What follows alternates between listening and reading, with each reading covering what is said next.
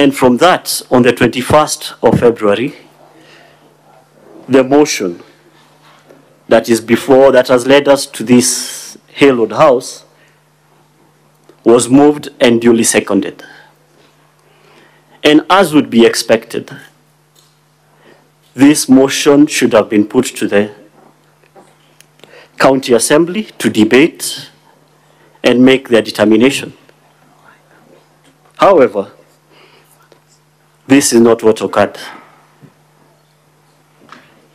A motion to adjourn the proceedings was duly moved, not seconded, and I wish to underline that that motion was never seconded. But this notwithstanding, the motion was in unclear circumstances that one cannot decipher from the Hansard,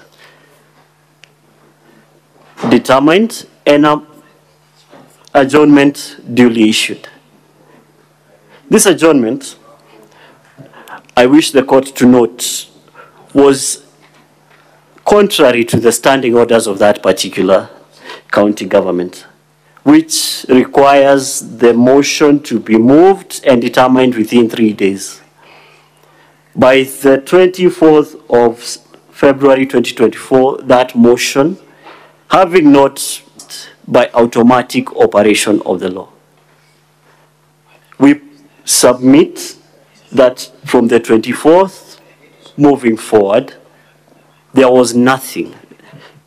The motion and everything that was voted upon on the 29th of February 2024 was nothingness. And from that, this Honorable House has been called to determine whether there's a valid impeachment. And we duly submit, given these grave lapses, that the motion and the impeachment as a whole was a house built on quicksand, foundationless, and this court must, as the big bad wolf did, blow that house down. Most obliged. I will now call my senior, Mr. Katwa Keegan, to conclude the submissions.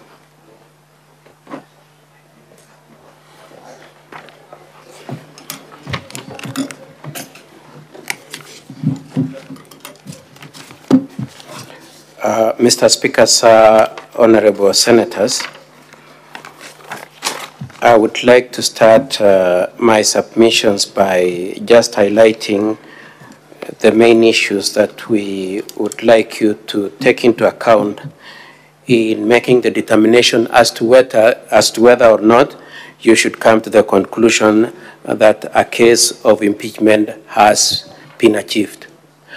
But our biggest emphasis, honorable senators, is that one, you maintain your mind on the question of whether a standard of proof has been achieved in these allegations against the deputy governor, and number two, that the burden of proving that indeed there were these breaches was on the county assembly.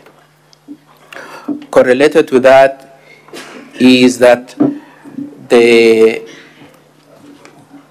case should not, your decision on whether or not to impeach should not be on a basis of what is newly introduced in the course of these proceedings, as my learned friend Mr. Michuki said, being amongst others the allegations of infanticide. Now, going back to the substance of my submissions, I will elaborate on what I said when I was doing the opening address, that the entirety of this case is not founded on any document on the part of the accusers.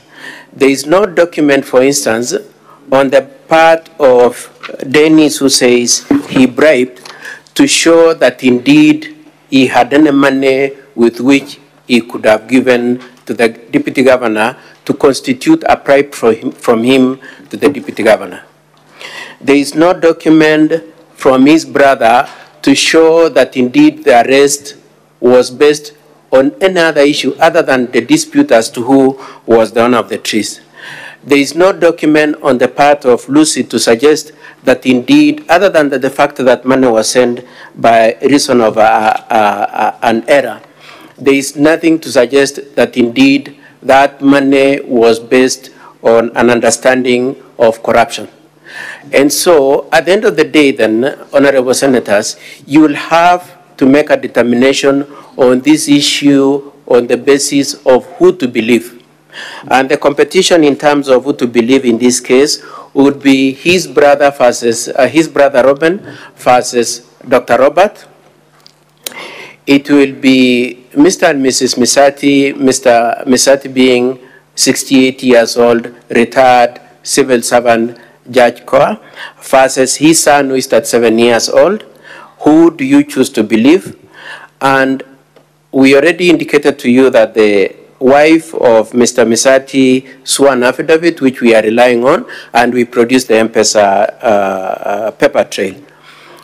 I am aware that my colleagues have said that the wife was maintained in this case as a decoy.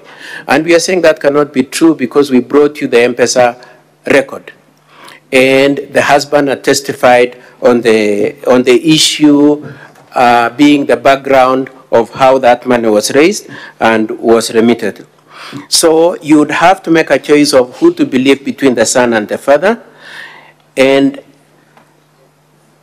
in the event you have any doubt, it is our contention that considering the standard of proof that this honorable Senate has adopted as prescribed by both the Court of Appeal and the Supreme Court, the benefit of doubt should go to Dr. Monda. We would also pray that in considering this, you be careful that you do not end up with a situation where you allow a national Senate to be a forum for determination of family disputes. All the witnesses and the entirety of the case that the County Assembly has brought is founded and based on family. Now, I would like to digress at this point and just point out to you like this, that we have brought material with which we have contended that the reason why the Deputy Governor is standing trial is because of the issues he has raised to the Governor, and that the Governor then has initiated these proceedings for the Deputy Governor's impeachment. Now, we would pray very much that in the course of your consideration of this impeachment motion, that motive, that reason for having brought this case be a dominant factor in your minds. But more importantly, the decision having been made and determination having been arrived at that he must be subjected to impeachment, the fact that they were not able to find any case of either procurement, misappropriation of funds, and accountability of any other issue, the fact that the most that they could come with to you for impeachment, that the only thing they could come is through families, through his brother, through the son of Mr. Misati, to spoil the friendship, that is the only thing they could come up with. We submit, honorable senators, is an indication of just how impeccable the Deputy Governor is, that they couldn't get anything other than to go through families to initiate and engineer these impeachment proceedings. Now,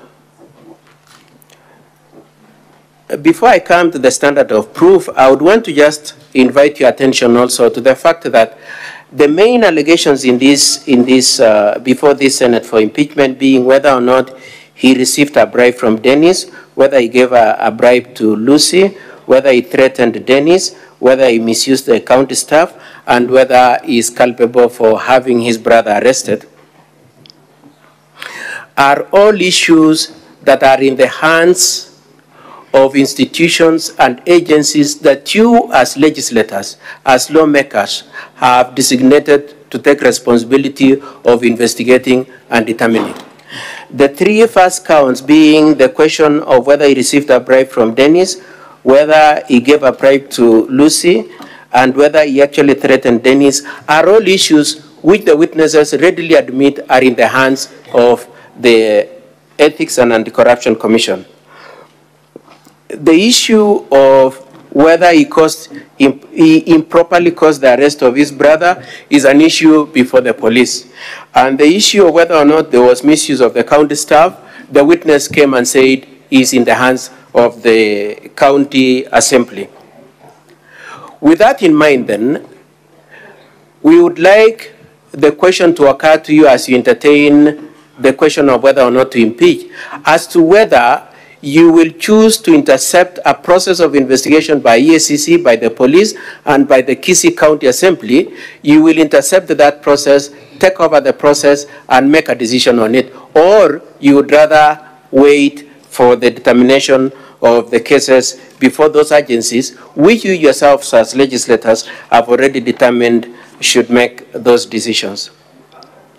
Now, my colleagues for the County Assembly have relied on two cases, and those two cases are of very doubtful basis. The first one is the very repeated story of one Nancy Parasa having pinched somebody's nose. That's one thing they are relying on to persuade you that you should impeach the deputy governor. The other one they are relying on is the repeated reference to Watergate. Now, honorable senators, we would like on our part to bring you nearer home on what you yourselves have said, and in terms of your standard of proof for purposes of determining impeachment.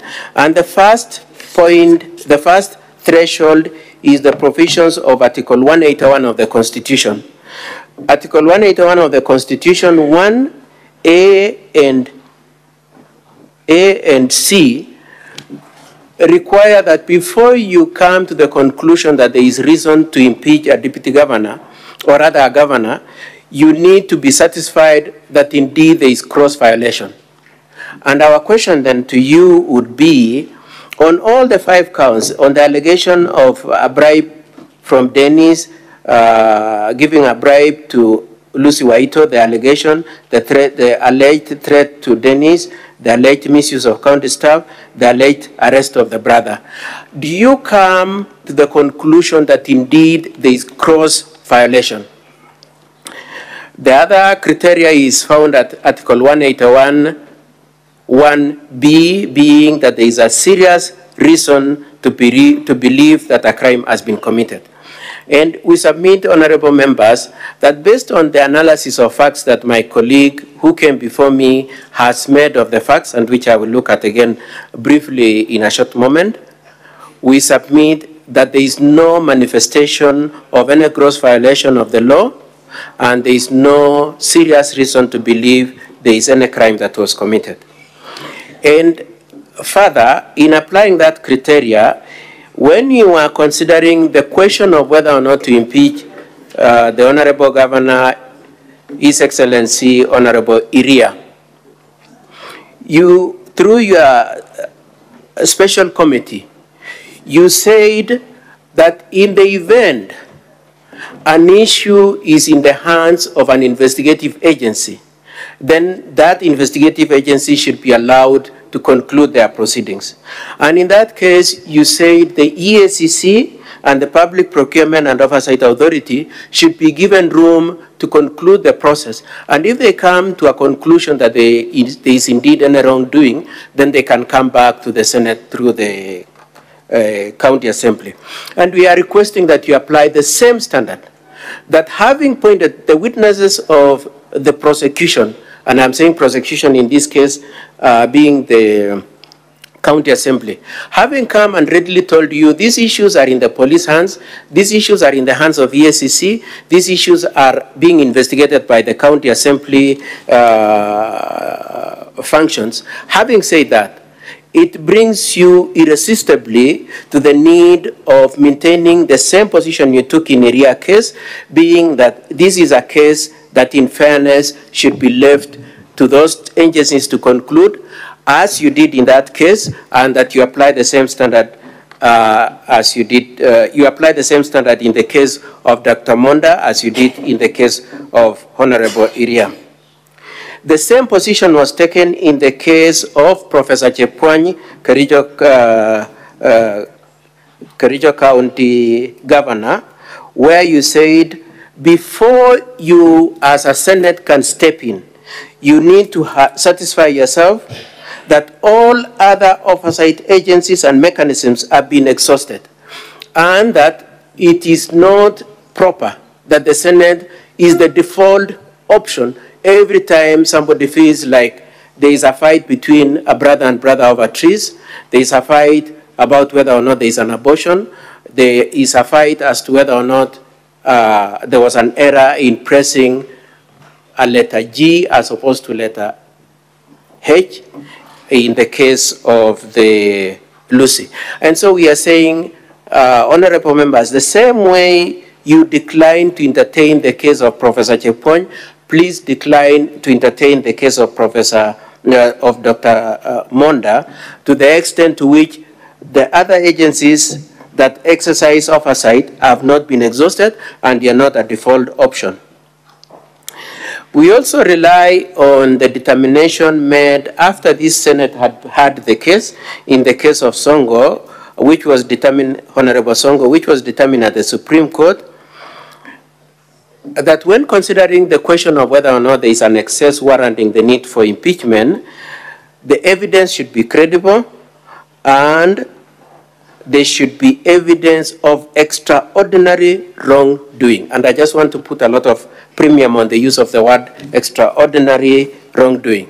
And we submit, honorable senators, that in the case of Dr. Monda, when you are told that there was a bribe given to Dennis by, that Dennis gave the governor a bribe, when you're told that, and then Dr. Monda comes to you and tells you, number one, the money did not belong to Dennis, it belonged to his parents. Number two, Dennis did not participate in the discussions about that money. He has no idea what was discussed before the money was sent. When you're given that kind of evidence, where, in fairness, with what reasonable measure would you say there is extraordinary wrongdoing to be found in the conduct of Dr. Monda? When the father of Dennis is saying, it was my money, I was refunding a debt, a loan, some money I had taken earlier on, a loan that I had taken earlier on. We are asking, where is the extraordinary wrongdoing? Where is the gross violation? Where is the serious crime in the issue of the 100,000 to Lucy Wahito? It is a fact that indeed money went to the M-Pesa of Lucy Wahito. But we pray that you juxtapose that point with number one, the point we've made that it was an error. Now, I am aware from the questions that you asked Dr. Monda in the course of his evidence as to the question of whether he has M-Pesa app, why he slept without seeing who the money had gone to, and so on and so forth. But all that said and done, if I were Mr. Ndegwa, I would refer you to the Bible and say, throw the first stone if indeed you can say none of you who has a vote in this Senate has never made a mistake to send money to a wrong person. And we pray that to the extent, I would want to imagine that 100% of you have done. But even if it's not 100%, I'm sure most of you have done. Please do not throw a stone in the direction of Dr. Monda merely because he made a mistake that any of you could have done and is, or is otherwise likely to do.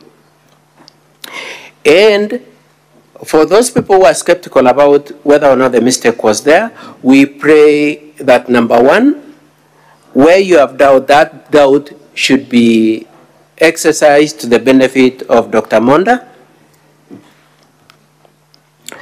On the allegation of threats to Dennis, Dennis says that the threats were communicated to him through his father. His father comes and says, I have never been told anything that constitutes or amounts to a threat to Dennis. And so, with that kind of a situation where Dennis readily admits that I never spoke with Dr. Monda, and says that threat was communicated through the father, and the father says there was no such threat, where do you find cross-violation? Where do you find serious basis to assume that a crime has been committed? Where do you find a basis to say there was an extraordinary wrong committed, as was determined in the case of His Excellency Honorable Songo? On the issue of the county staff, the witness came and readily considered that the deployment of the staff is not exercised by the deputy governor. The staff are assigned to him. He doesn't have a say on who is to be sent there. Now, if, as that witness said, it were to turn out that the wrong type of staff was sent there, that there are enforcement officers who are sent to cook, and were to cook for dogs, as Mr. Ndegwa said. If that were to be the case, whose mistake is it? Are you going to impeach Dr. Monda for having been sent enforcement officers to go to the kitchen, or are you going to ask that the county enforcement officer and their public service commission do account for that? We pray that you do find at that point as to whether or not the right staff were there cannot be pegged on the head and on the shoulders of Dr. Monda.